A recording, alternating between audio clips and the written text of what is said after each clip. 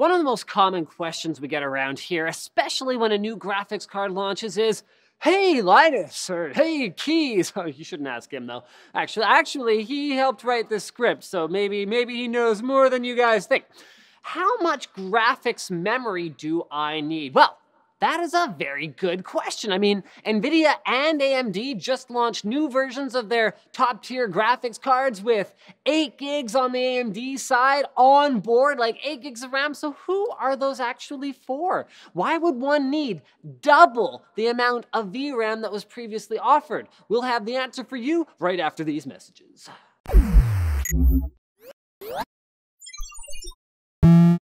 Club 3D's MST Hub can run 3 monitors off 1 DisplayPort. No daisy chaining required. Click now to learn more. And we're back! Before we go any further with this topic, I guess let's start at the beginning. What the heck is VRAM? Well, it's a specialized version of dynamic random access memory, or DRAM. Similar to the way your normal system RAM keeps the CPU fed with data, the VRAM keeps your GPU, or your graphics processing unit, fed with the information it needs to render images to your monitors. The VRAM holds textures, the frame buffer, any other assets that are required to render a frame, like shadow maps, bump maps, and lighting information, because it's much faster for the GPU to pull off of that extremely high-speed memory right next to it than to pull from your hard drive or SSD or even from your system memory. So then what factors influence the amount of VRAM that's used by your GPU? Well, one is monitor resolution. That's because the frame buffer is used to store the image as it's rendered before and during the time it's being sent to the display. The resolution impacts this directly. So games are all rendered at 32-bit color depth, unless you specifically set them to something else. So that's 32 bits per pixel times 1920 times 1080 for 1080p. So a single frame would be 8.3 megabytes. A 4K image would be a whopping 3840 by 2160 by 32, which is about 33.2 megabytes. Quite a lot more. The second factor that affects memory usage is anti-aliasing. Basically, in order to anti-alias an image or smooth out the jaggies, more pixels need to be rendered and then smoothed to reduce that staircase appearance. As you increase the sample size, so as you take more and more samples, this can have a massive impact on memory usage. Okay, so now you know that resolution and anti-aliasing are 2 major factors that affect VRAM usage, but what are the numbers? Tell me what I need exactly, Linus. Well, here's the tricky thing. It depends completely on your game, fool.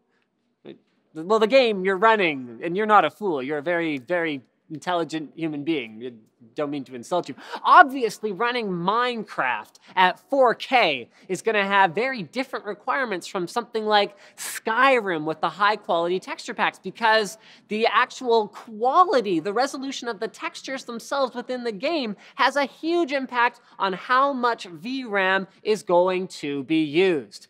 So here's a bit of an example. When the GTX 680 came out, it only had 2 gigs of video memory, and that was plenty. But as games have gotten more and more detailed, more VRAM has become required to hold higher quality texture. So games that aren't optimized correctly or just are able to render higher quality images are going to fill up a larger VRAM. So that's why something like the GTX 770, which is actually based on the same GPU as the 680, is available with a 3 gig frame buffer, even though that GPU is not more powerful, because the way that the games were being developed had just changed, even in that short period of time.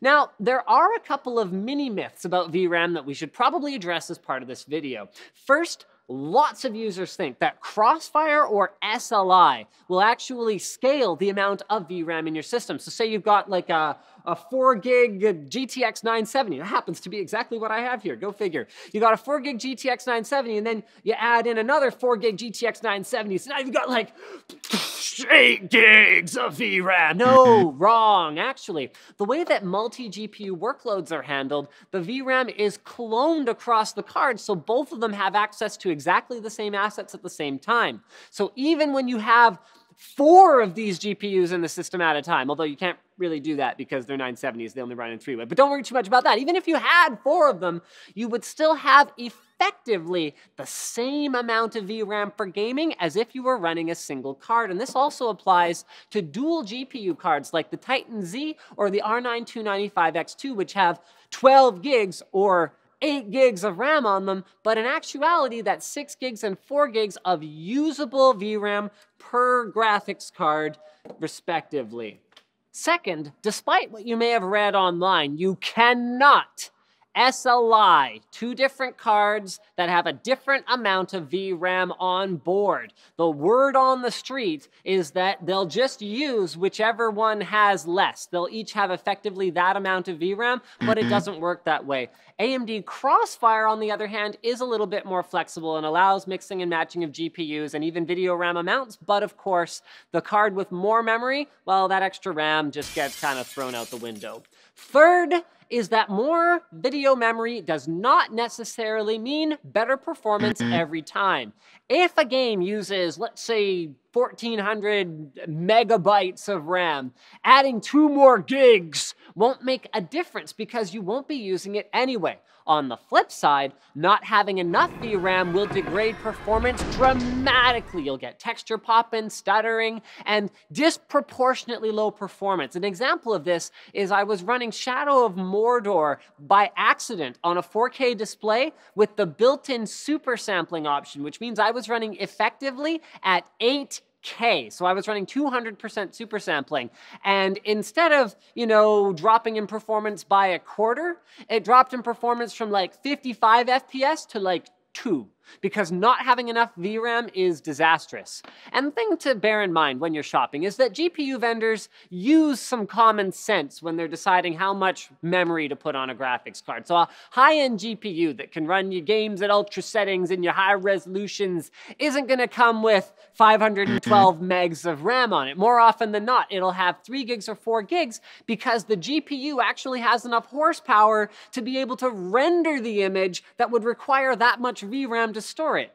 The chances are, though, if you're buying a low-end GPU, sort of the opposite is true. There is no point putting 3 or 4 gigs on it because by the time you're going to try to render that image, it's not going to have enough power to do it anyway. So how much VRAM do you need? Well, basically, the long and short of it, I guess this is more long than short, is there is no clear-cut answer. Games are constantly evolving, graphics cards are constantly evolving. Some games are going to need more, some will need less. I mean, we've seen games that are just highly optimized, or sometimes it's another word for not very demanding. Blizzard games, for example, we've seen ones that are not. So games such as Watch Dogs. So we can't tell you guys exactly what amount will work best. The other thing is modding. Like Skyrim can use anywhere from very, very little to tons if you throw third-party mods at it with like extreme ultra definition textures and stuff like that. So basically, if you want to get the most out of your budget, the best thing to do is talk to people. Use assets like the NCIX forums or Linus Tech Tips forums where nice people can help you decide on the specific card